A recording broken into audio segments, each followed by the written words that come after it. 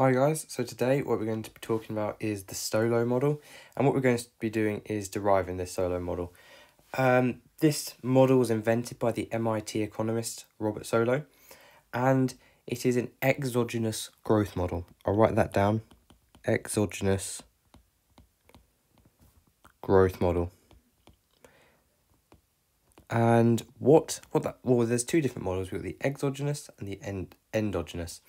Now, exogenous means that factors that are going to change the curves in this model are caused by the external environment. It's not caused internally. So, without further ado, let's derive this model. So, let's first of all label the axes. So, what we have on the y-axis is the output per labour, and that can be written like this, output per labour. And then on the x-axis we can call this either capital accumulation,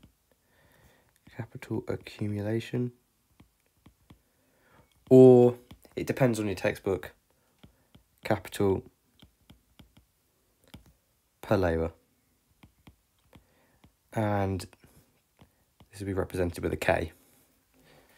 So first of all, let's start off with the main curve, and I'll get a different colour for this. I'll get green. And what we're going to be drawing is the production function. So I'll draw the curve and I'll explain why it is this shape. So this is called Y output. Why is this? So essentially, as capital accumulates, so we have a fixed number of workers. We're not doing the production function, we're doing it a different way. We have a fixed number of workers, and as we continue to add capital to these workers, obviously the output per labour is going to increase. Think of it like this. Let's say there's 5 people and they're operating on one machine. Let's say the output's 5. If you have 5 machines, 5 times 5 is going to be 25. The output's going to be much larger. However, as you can see, I will delete these lines afterwards, but as you can see, this curve begins to flatten off. And the reason this curve begins to flatten off is because as we continually increase in capital, at some point we're going to have less, it's going to be less productive, because yes, capital's still increasing, and yes, output's still increasing, but output's increasing at a lower rate. Look at this. So for, let's call this 1 unit, we have about that much worth of output. And if we go up here,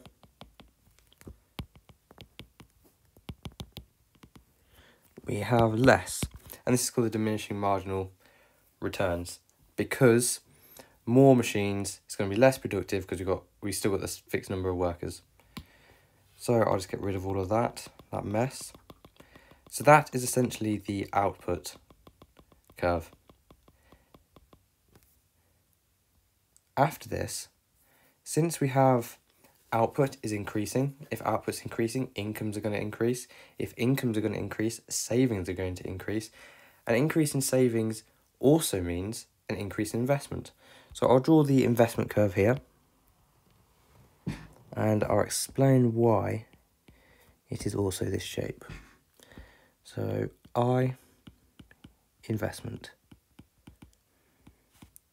So since savings are increasing, as we know from the circular flow, where we have households and firms,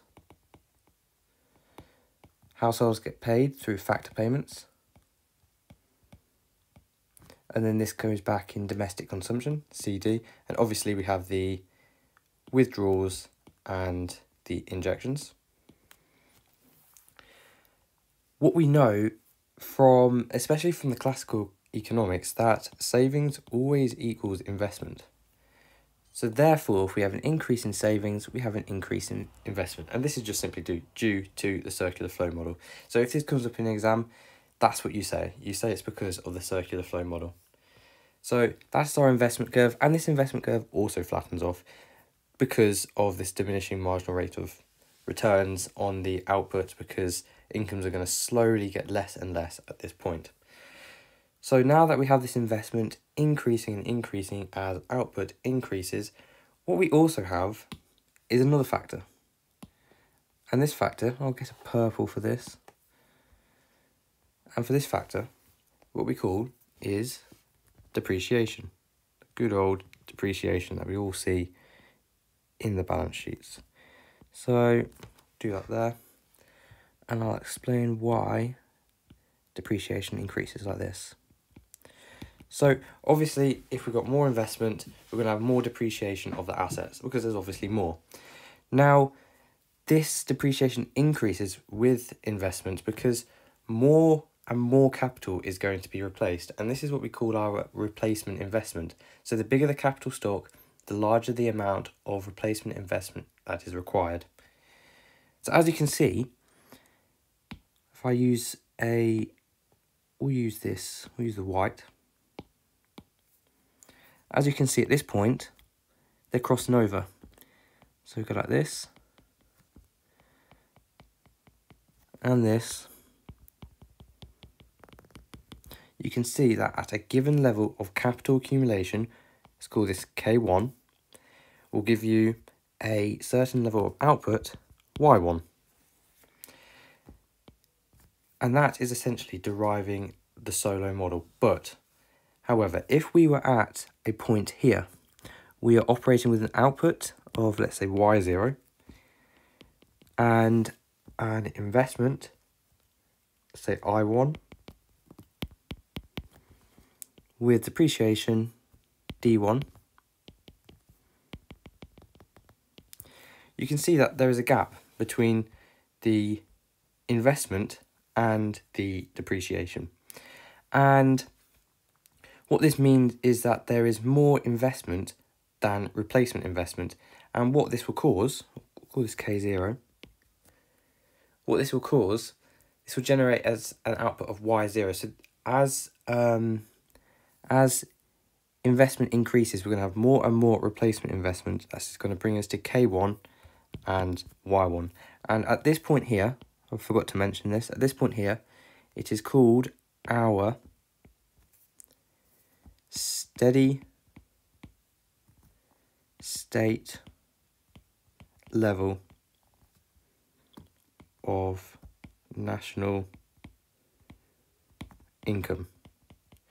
Now, if you want the proper definition for this, this is the long-run equilibrium level of national income, the level at which all investment is used to maintain the existing stock at its current level. And that is essentially the Solow model. And this is obviously, remember, this is the exogenous model. We'll talk about the endogenous model in another video. So I hope this makes sense, and make sure to check out the endogenous growth model.